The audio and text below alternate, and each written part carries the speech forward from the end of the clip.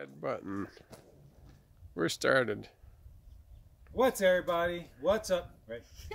What's up, everybody? This is Aircrete Harry, and today I'm doing another hammer test with my epic sample that I made here. Hammer time. It's hammer time. So we just finished hitting the sample with a regular hammer. It's time to see what a sledgehammer will or will not do to this sample. Ooh. Here we go.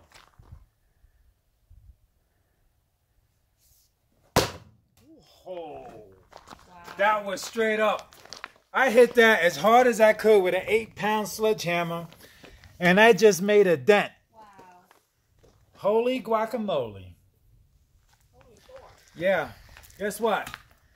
If you're building a house, you might want to use this material because it's pretty solid. Had that been a sample of Aircrete, ay, ay, ay. I'm going to hit it again and see what happens. I'm telling you, people, I swung as hard as I could just now. The ground shook, babes. You felt the ground shake? Yeah. Meteorites. And just so you know, I'm not being light-handed. I'm going to let my buddy here swing away with the sledgehammer himself. Okay, Greg, give it a swing. Yeah, buddy.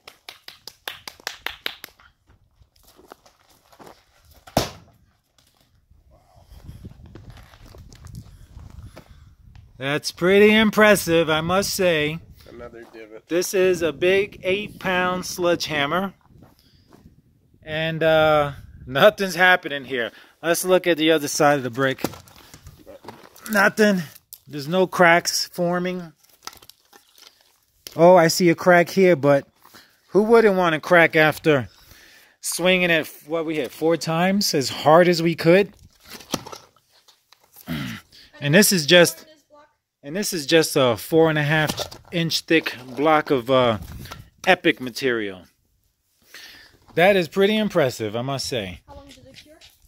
That's only been curing 3 weeks. That's not even had a full 4-week cure yet. Anyway, this is Aircrete Harry. Just wanted to share that with you. This is Mrs. Aircrete and Mr. Greg.